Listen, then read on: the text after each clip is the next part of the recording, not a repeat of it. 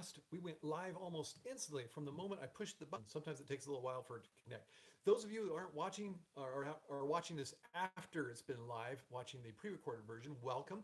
This is a live stream on the Auburn Medical Group YouTube channel. We talk about medical topics. I'm a medical doctor, Dr. Mark Vaughan of the Auburn Medical Group, and this is our channel. If you want to catch these live when they're happening, you need to be subscribed to the Auburn Medical Group channel on YouTube and then hit the little bell icon to enable notifications so you'll know when we go live. We already have people coming in, so I'll go speaking with people like Pamela from Indianapolis and Teresa saying hi, and Ju Muke from, I don't know where she's from, but saying hello and good day, and Galaxy Status saying hello.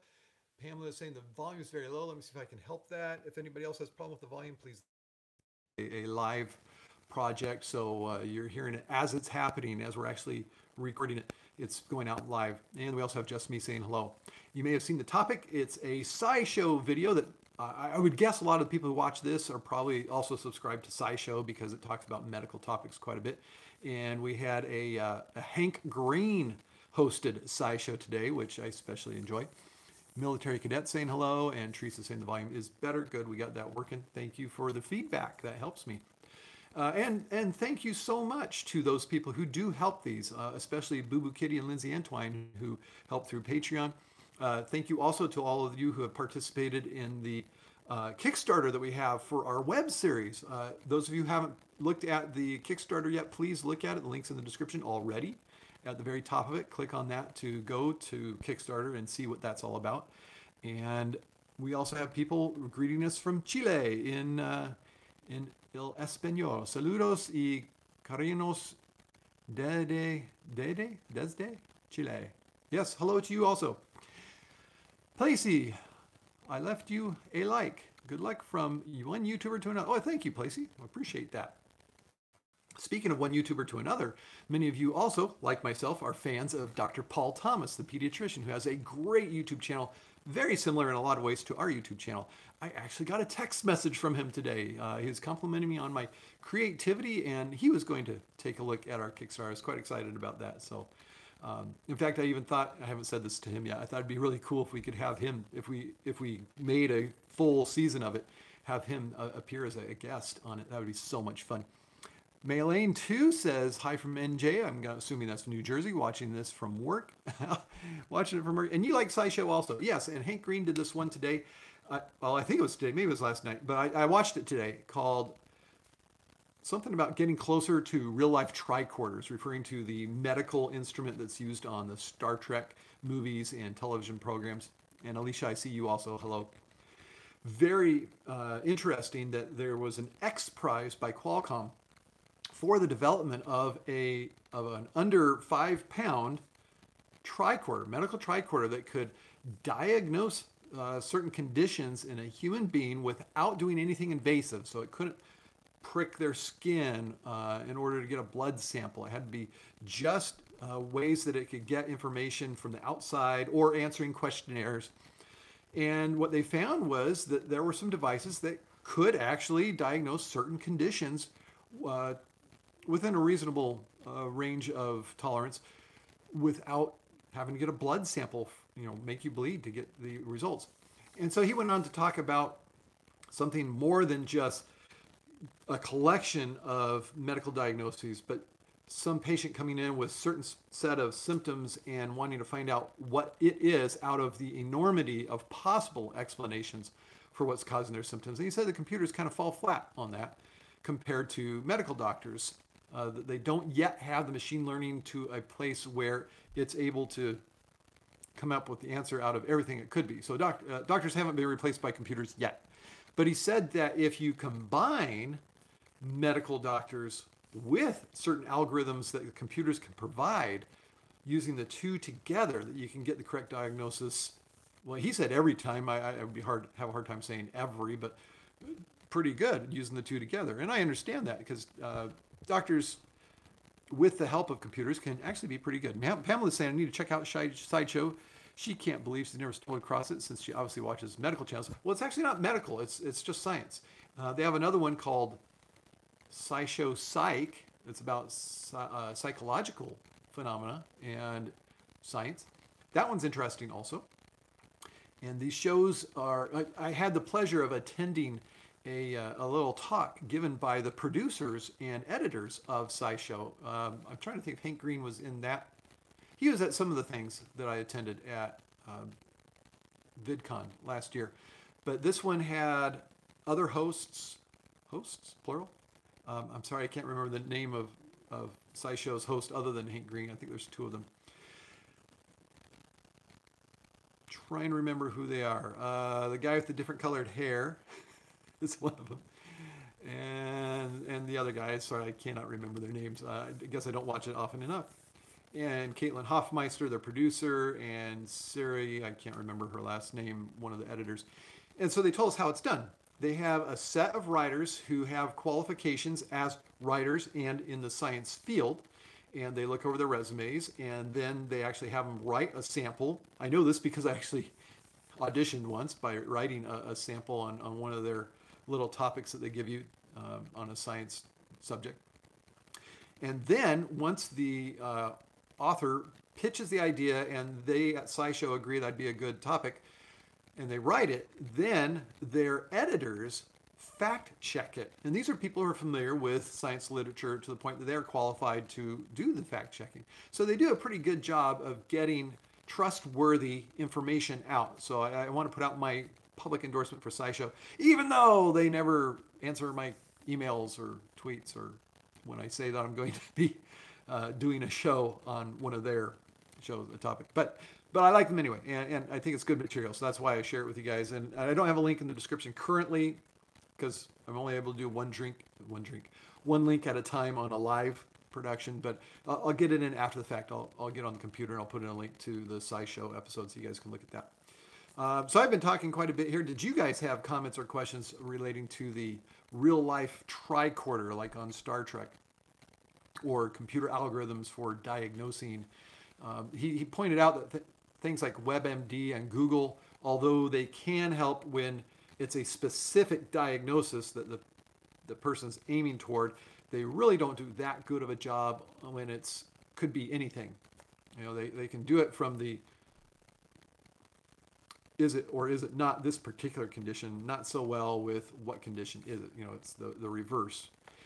They also found that they are very good at telling everybody who comes in with a headache that they have brain cancer, which not all that aches in the head is brain cancer.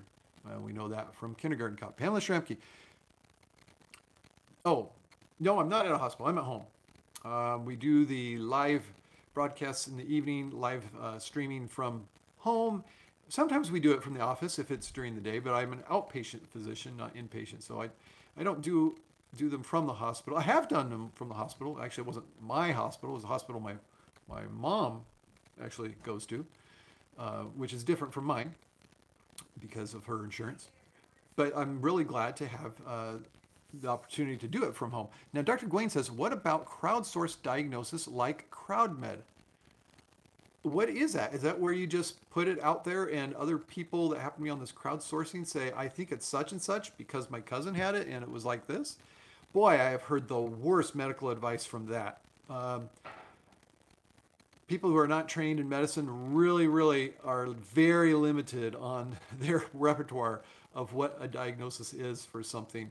I know that sounds terribly prideful, but oh, it's so true. We do not see people who are not trained in medicine come up with good medical advice. You learned about it all on a podcast today. On Reply All, a podcast on Reply. I'm not familiar with Reply All. Military cadet want to know if hospitals sew ear irrigation like you. When I worked in the emergency department, I did ear irrigation, so I know that I did. Oh, doctors and patients. Doctors just practicing medicine on people they've never met before or done an exam on. What do we think of that, Dr. Gwain? Diane Kennedy, hi, I watch you every Friday. Thank you. I apologize. I do not yet have a video posted for tomorrow, and tomorrow is Friday. So hopefully this will be such a great video that you are satisfied with having seen an Auburn Medical Group video this week. Combined with whatever it was we did earlier in the week, because I know we talked about some other topics. We did have an interesting case today, involved a skin tag on someone's buttocks. And for whatever reason, the patient did not want to show that part of their body on a live video. Actually, it was the patient's first appointment in our office, too. That was interesting. I guess you can imagine him not wanting to show that to the whole world. Him or her. I'll try to be very generic in my description.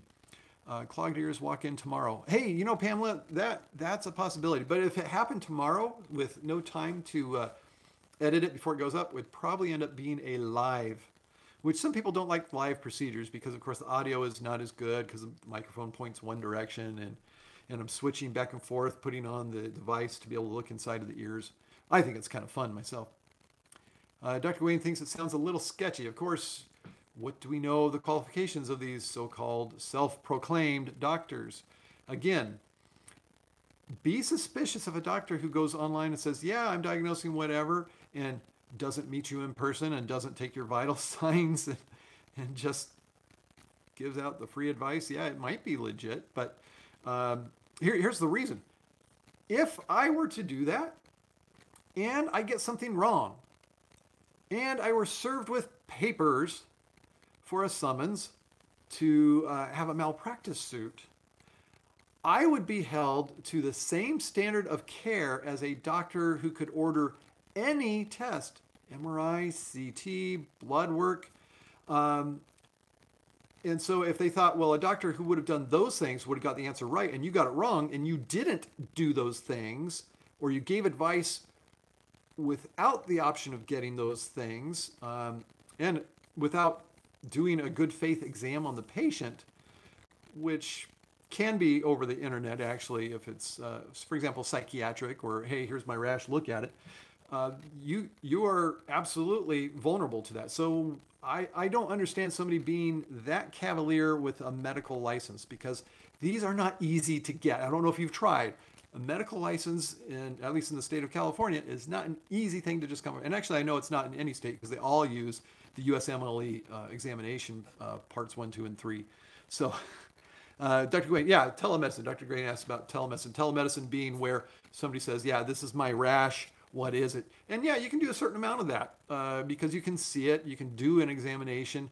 There are some things you can do without actually seeing the patient, although I'd say psychiatry, you really should be seeing some facial expressions if you've never met the patient before, but it could be done. Okay, we had a question about the tricorder. How does the tricorder work? Does it suggest a diagnosis based on combination of symptoms, or does it suggest a number of tests to follow up? Well, you can see the SciShow video, but what he talked about were things that could count, could measure vital signs, blood pressure and pulse and respirations. I don't know, maybe you could stand it and it could check your weight, which reminds me of an app called How Deep Is This Hole? Or How Much Do I Weigh? Dr. Gwayne, done telemedicine with my doc before, but he's been treating me for years. No, that's Pamela who says that. But nervous to have a doc diagnosis me without ever seeing me. We understand. And Dan Kennedy, don't know. I would want to be diagnosed over the internet. And Pamela, I'm with you, Diane.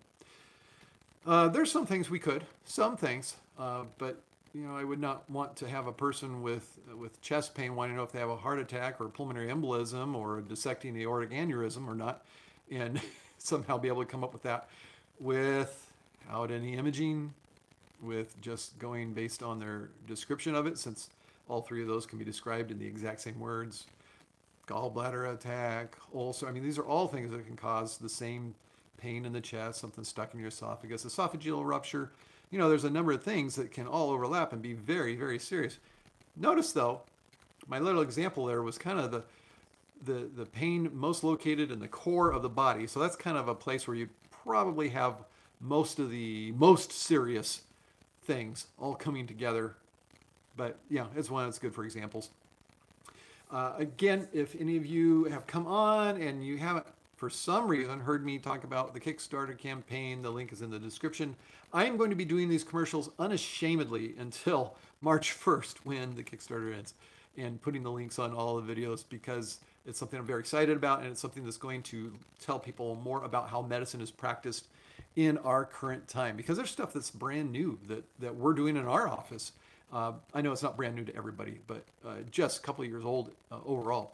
Diane wants to know, if she'd want to be diagnosed with it. No, she already said that. And then she asked, yes, can they check blood pressure? They can't check blood pressure. Well, this device would check your blood pressure, this so-called Tricorder.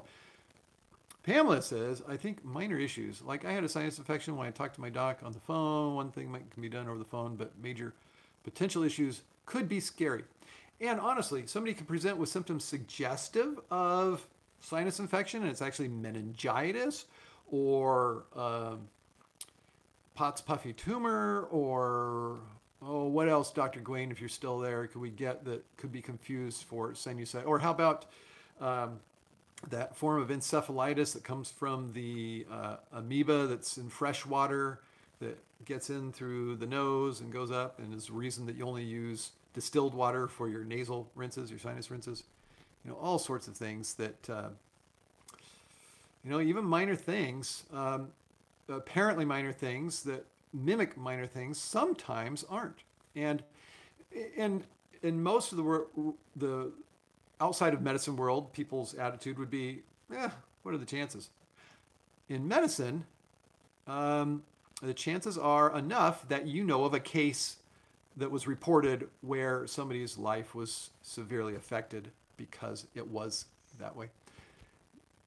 Naegleria fowleri, is that the one I'm thinking of? It was actually an amoeba, a form of amoeba that I think that's it. That's in the fresh water. Pamela, many lifetime were confident was recurring, but yes, I understand. Yep. Charlotte Case had weight loss surgery in 2015. Hopefully not over the internet. Cold all the time. No one can tell me why. Well, let's crowdsource here. Also, since surgery, my sinuses are severe. I would talk to an online doctor.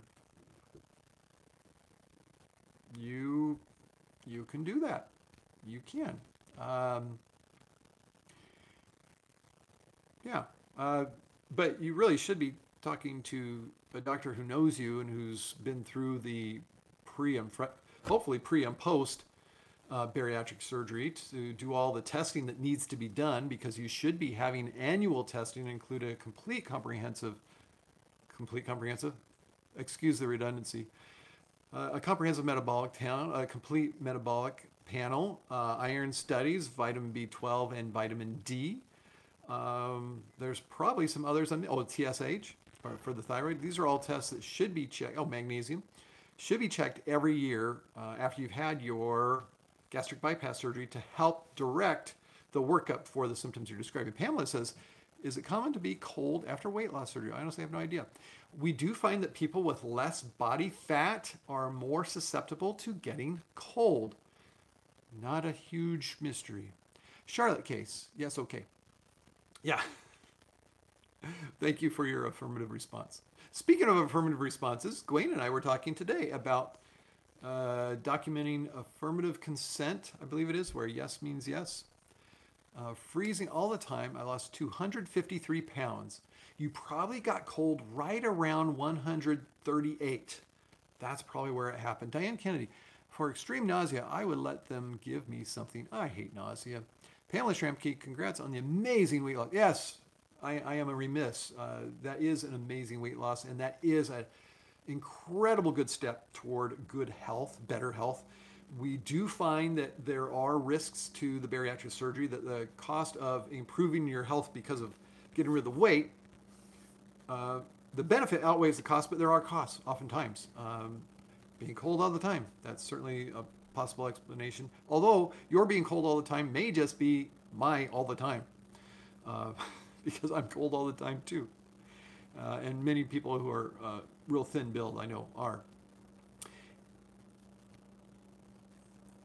You guys made me speechless. Who would have thought it happened? Okay, so I'll try to get around to all the links in the description, which is just adding the SciShow. And thank you so much for joining us.